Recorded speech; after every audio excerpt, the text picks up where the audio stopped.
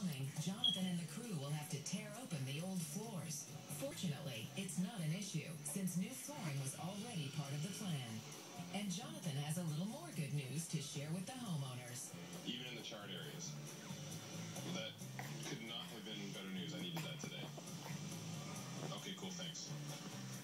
I just got off the phone with the home inspector, and it's great news. There is no structural damage as a result of the fire. Good job. And even though Marianne's at work, I know that Steve is going to be thrilled. You can see up there how charred the roof line is. We totally dodged a bullet because we did not have any structural problem up top. Just looked bad, but we took all the sawdust out. Everything looks good, and at this point, we do not have to drop the ceiling up here, and that is going to save you a lot of money. That saved it from being a $4,500 job to only being a $900 job. No safety worries. Not going to have safety problems, Good and we're actually putting a higher rating than what was originally in there. So from it's there comfortable up here to in the summer here. and in the winter. The one thing